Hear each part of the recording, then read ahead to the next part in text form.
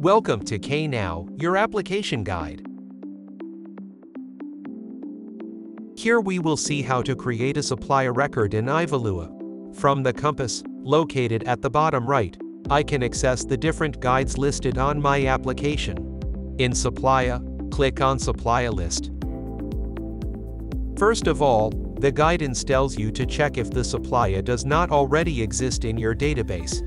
Once the verification is done, click on Create a new supplier. You are now redirected to a blank form. A sticker appears to list the necessary information for future use in Ivalua. At the same time, a guide is launched. Follow the steps to fill in your supplier's information and address.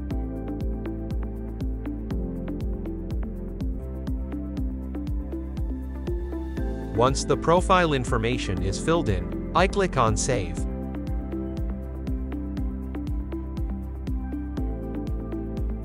A Knowmore guide appears, telling me that I must fill in the siren number and the siret of the supplier. It's the equivalent of the EDIS in the US. I fill in the missing fields, and I click on Validate.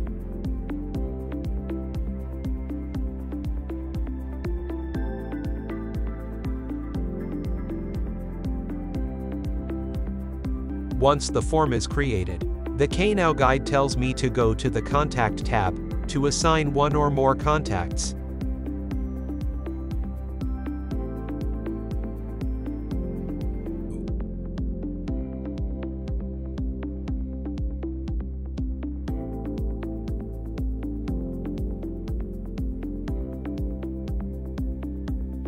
I fill in the contact fields and save.